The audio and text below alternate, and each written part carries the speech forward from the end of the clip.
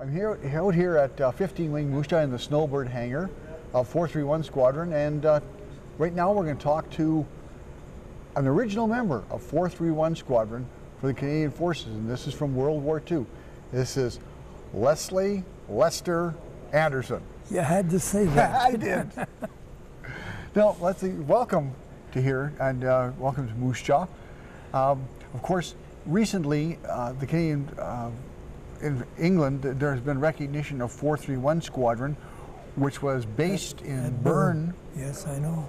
Yeah, and because you were there. I wasn't at Bern, but we were lost in clouds one day when we were flying from OTU. We were looking for a place to put down, and Bern was the one station that we could get down. Yeah. Now, you joined as a young man. You were born in Ontario, right? And joined in Winnipeg. That's right. Okay, so you went through training, and then what happened after training? Where did you go? Well, after training, I was posted overseas in April of '42, and we went to Bournemouth, which is a holding unit for all Canadians, and from there I was posted to Wigton in Scotland for AFU, Advanced Flying Unit. From there I was posted to OTU at Wellesbourne, Mountford, and we did our flying out of Gaydon. From there I was posted to the heavy conversion unit at Croft. And heavy conversion means that you were flying heavy bombers. That's right, yes. And then I was, at the end of that, I was posted to 431 Squadron at Tallthorpe, and we were there just for a matter of about 3 weeks, I guess. And then we learned that we were going back to Croft, which would be our operational station for the duration. Now, as a young man, I was jazzing you a bit before we talked about the Brill Cream boys and the Air Force. Yes. Now, because that was a phrase used to the fact that the people who were in the Air Force were sometimes they considered to be a bit dandies as physically, but they just... Oh, on the contrary, we were gentlemen. Oh, that's it.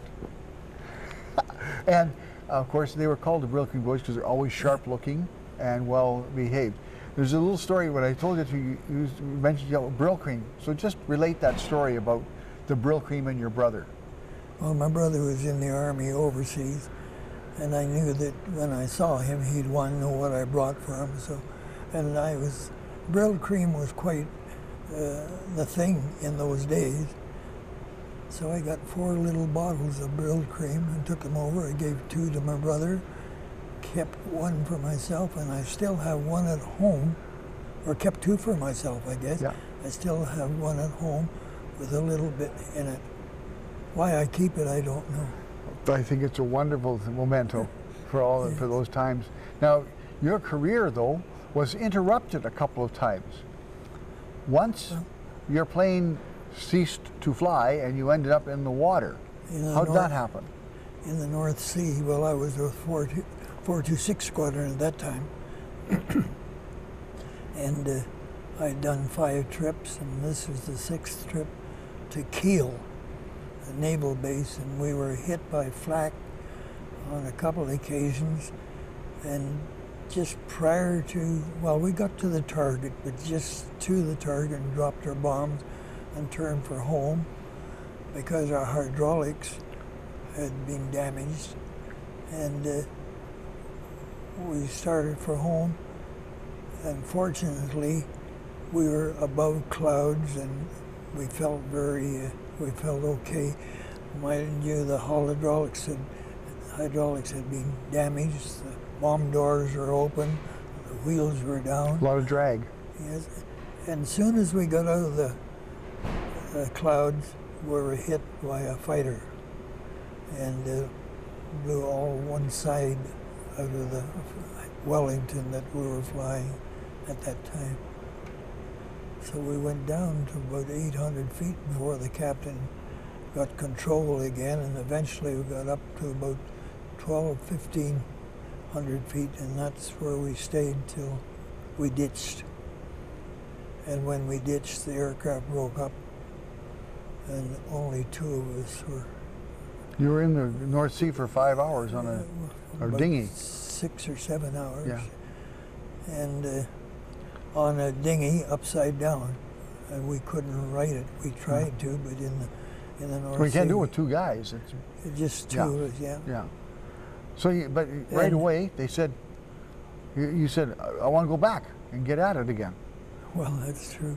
And but eventually, about, I guess it was around 8 o'clock in the morning, something like that, the other chap who was with me and was uninjured while I was on my hands and knees, the only place I was comfortable, said, "Hey Les, you see what I see?" And I looked up and there were 2 destroyers.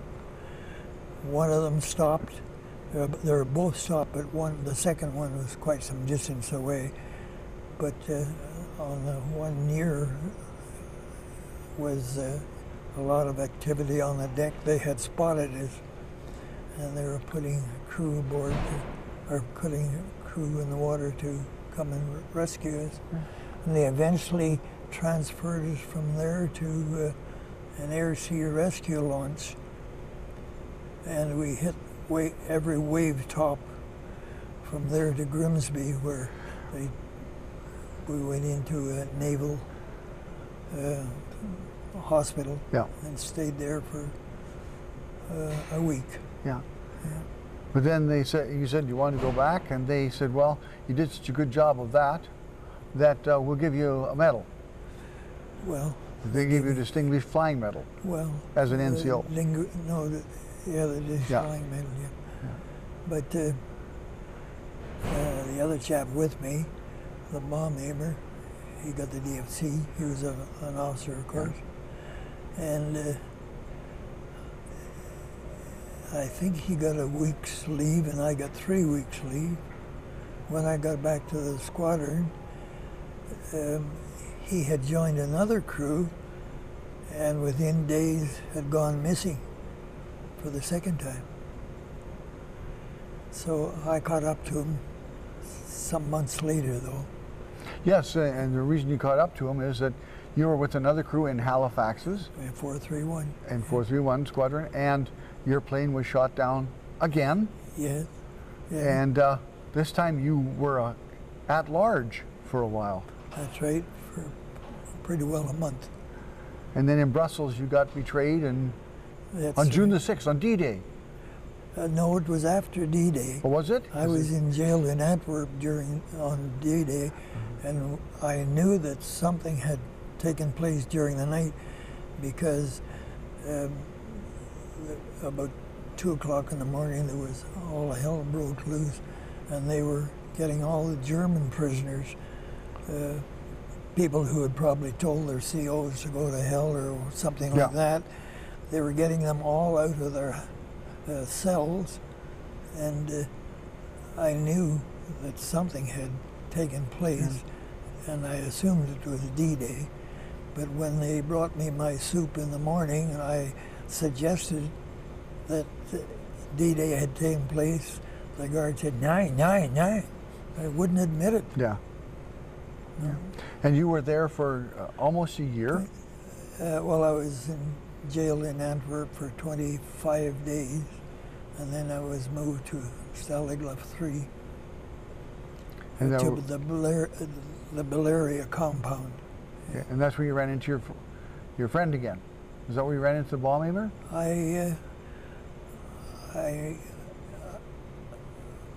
I didn't meet the chap who had been in the dinghy with me, because he was another compound. Oh, okay. Now, Balearia, or at least Balearia, was just one compound of Stalag 3. There were 4 others. Okay. But, well, you know, we've been talking, and you're here for a special occasion. and that is that it's the 70th anniversary of 431 Squadron, and you've come to be the guest of honor at the mess dinner, which is... I feel very honored. Yeah. Well, as are we all, to be able to have you here with us. You know, it's another lifetime. Yeah, and you were telling me earlier, you said, you know, I said, were you flying afterwards? You said, no, but my son was a pilot. But you talked about living a good life, and you don't take life too seriously. Yes. I worked for Air Canada. My son flew for Canadian Pacific first and then transferred to Air Canada. My daughter flew as a stewardess, and her daughter flew as a stewardess. That's pretty good, and you've had a good life. Well, so far. Yeah. Yes, I have been very fortunate. There's no doubt about it. Yeah, you talked. I belong to the POW group, and my buddies there used to say, "Well, if you're shot down twice, obviously you deserved it." Well, it's really great to have you here in Moose Jaw, and I want to thank you. It's just before Remembrance Day when we're doing this, and it's nice to be able to thank a veteran for what you have done for our country and for the family and generations that have followed you. So, thank you very much. My pleasure.